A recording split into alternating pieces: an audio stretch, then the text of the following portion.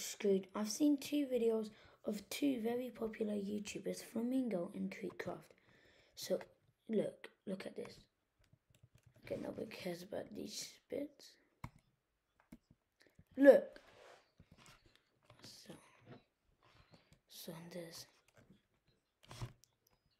profanity, romantic themes, and dating.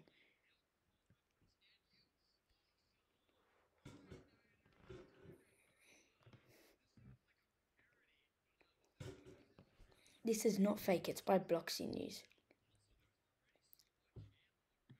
No. And also, Creekcraft.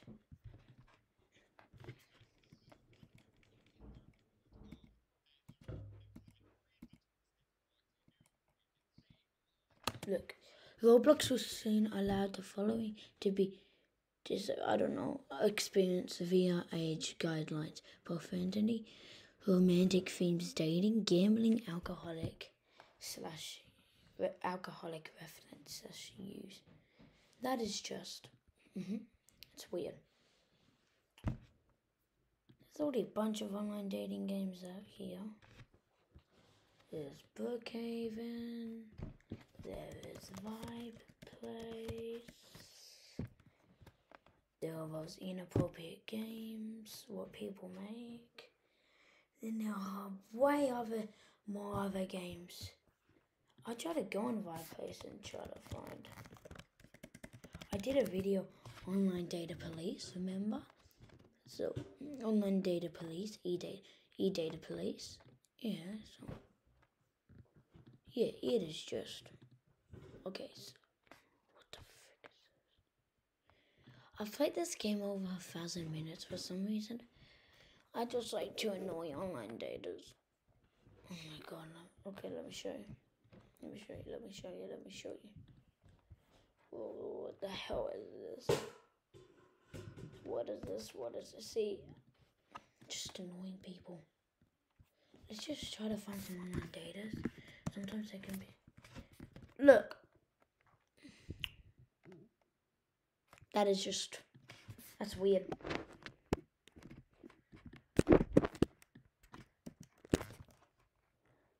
Yes. What is it true that you're a girl? You're single? Kiss? Yes. No. And for a Valentine. Okay.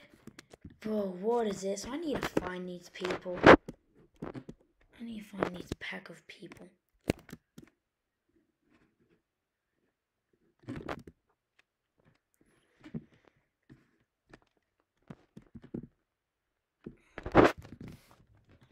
I don't know if these are people.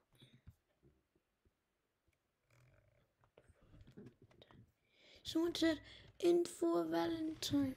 They probably have some mobile user that wants a Valentine. So her name's Bloom. Let's try to find her. I'm gonna try to find ABC. And guys, this is joking. I'm gonna be, whatever it's called. I'm saying,